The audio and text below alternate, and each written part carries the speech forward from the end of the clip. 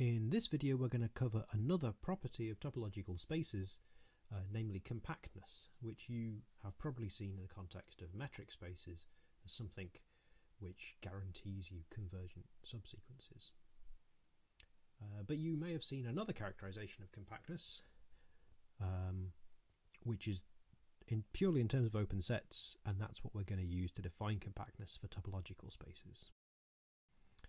So here's the definition.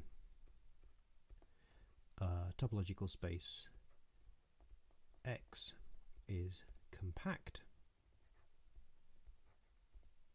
if every open cover, in other words,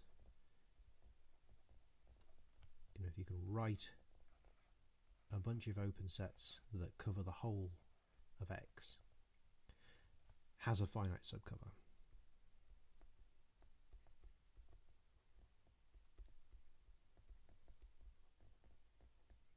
More precisely,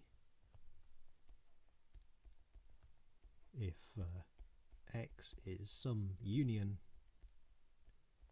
over some indexing set of open sets, then there's a finite subset of the indexing set such that this still covers the whole of X.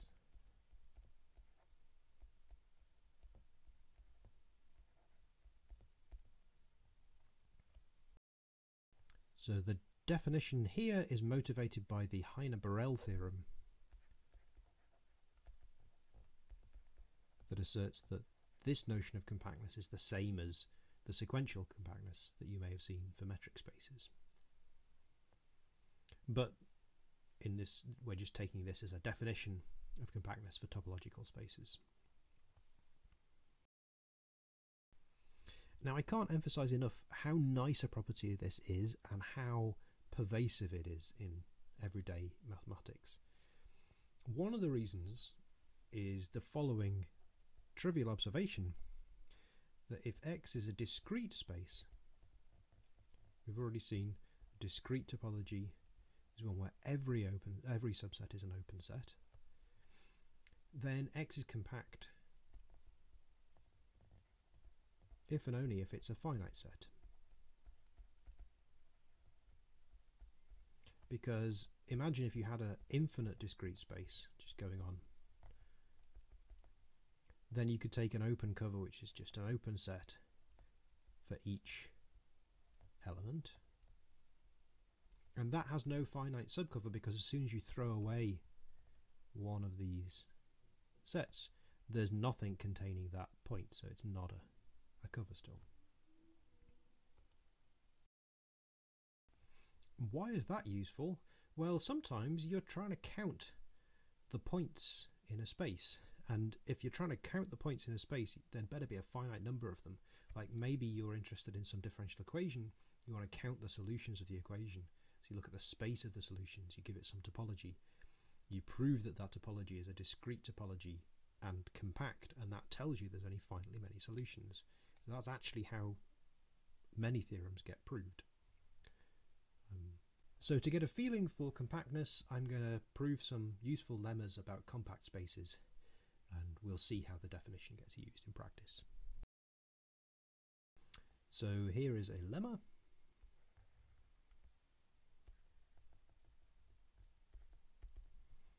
Let X and Y be topological spaces and F be a continuous map.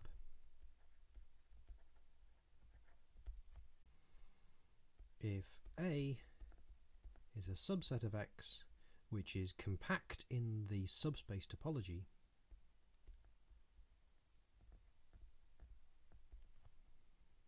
then F of A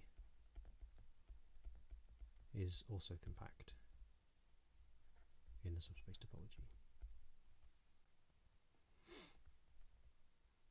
So this is in the subspace topology on A,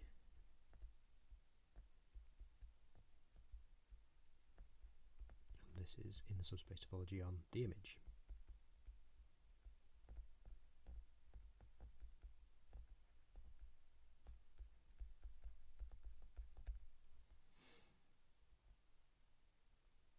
Okay, proof. We want to prove that f of a is a compact space, so let's take an open cover.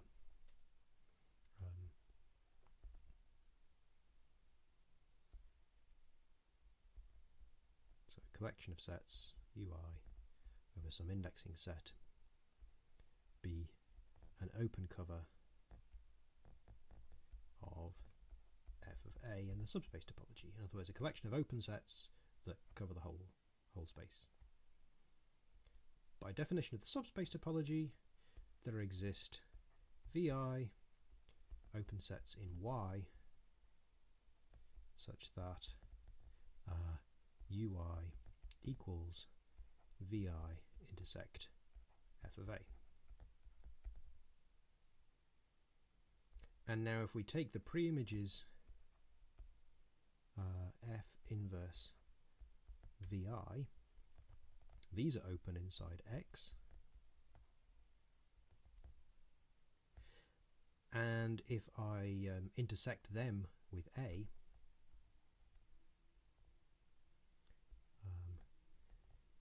let's say A intersect f inverse VI as I ranges over I, this is now an open cover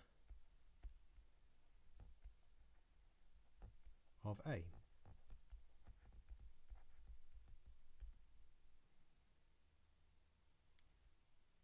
So that is in the subspace topology. And A is compact. That means there's a finite subcover.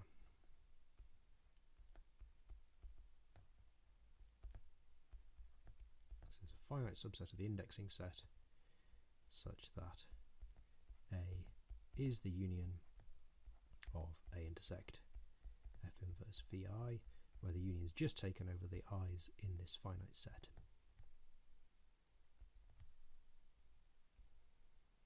But then by applying f to this, f of A equals, well, just the union of fa intersect vi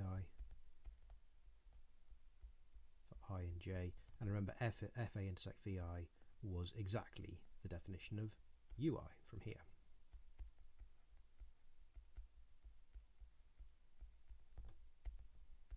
And that proves it because now we've found a finite subcover of the cover we started with. So the image of a compact space is compact. Okay, another lemma. This is a lemma about closed sets. And I haven't talked much about closed sets, so maybe I should first just tell you what a closed set is. There was an exercise about these, but I may not have done it. So a subset of a topological space is closed if its complement is open. This agrees with the usual notion of closed and open sets in Rn for a metric space. So what does the lemma say? Maybe I'll get a new page.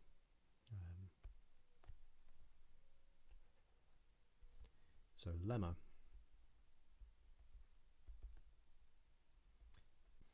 a closed subset A of a compact space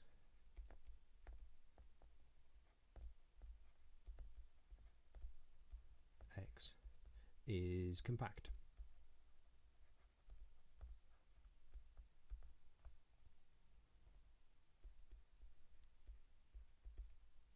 Again, this is in the subspace topology on A. So again, let's let ui for I and some indexing set be an open cover of A in the subspace topology.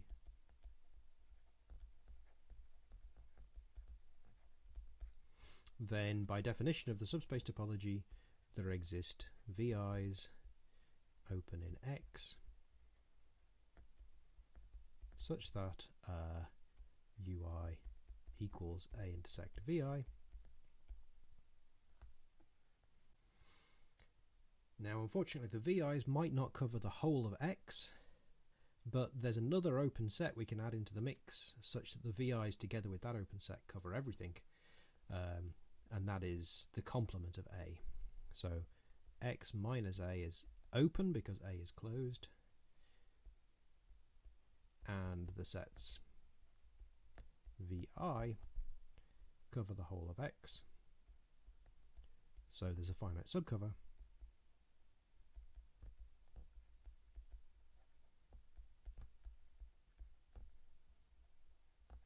And we can add in, right, even if that finite subcover misses out the subset X minus A, we can add that back in, doesn't matter. So the finite subcover is of the form X minus A union a collection of vi's where I is in some finite set.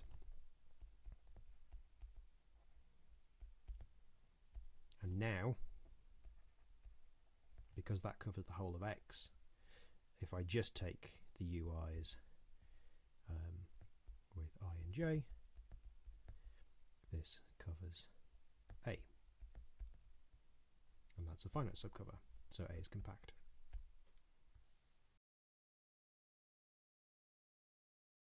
So I want to finish by giving you some examples of compact spaces, and for this I'm going to need to remind you of the heine-borel theorem. I'm not going to prove it.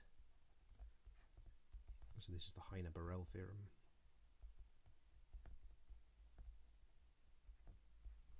This says any subspace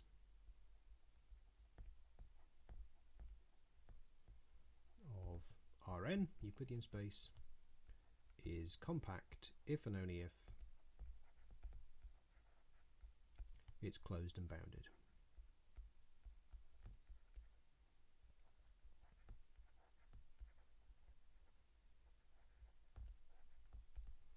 So as I say, I'm not going to prove this. I'm assuming you've seen something like this in a course on metric spaces.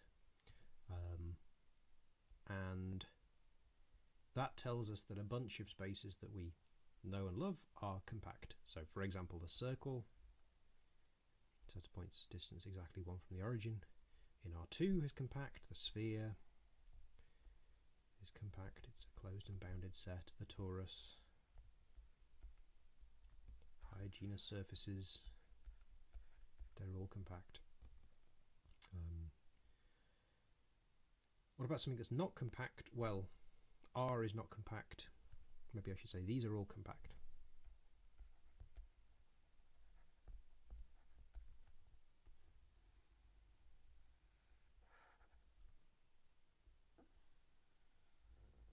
So R is not compact.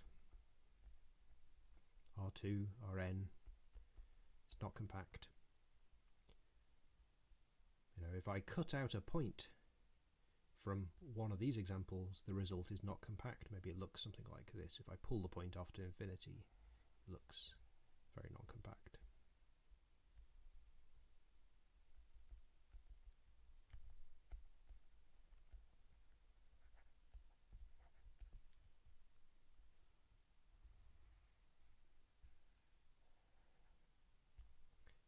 How do you see, for example, R is not compact? Well, you just write down a collection of open sets that has no finite subcover. So, you know, the intervals from an integer minus a little bit up to the next integer plus a little bit. You know, as n varies over the integers, this gives a collection of sets that cover the whole of the real line, but as soon as you drop one of them, you're missing some points. So this has no finite subcover. And you can think of similar proofs for these examples.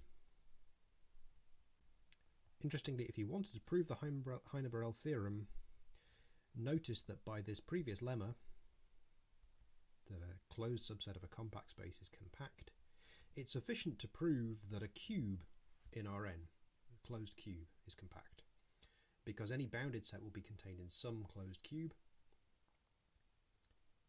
and if it's also closed, then it's a closed subset of a compact set, therefore it's compact. And if you want to prove that a cube is compact, right, a cube is something of the form 0, 1 times 0, 1 times 0, 1, it's a number of times, so it's a product of intervals. So you might think, okay, I should just prove the interval is compact and prove that products of compact spaces are compact.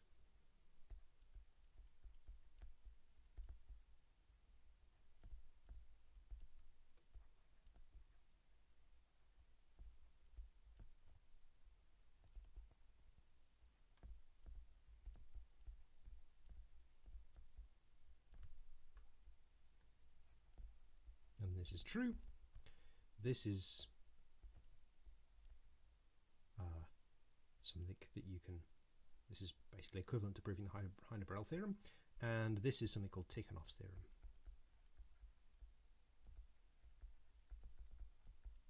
I'm not going to prove it here.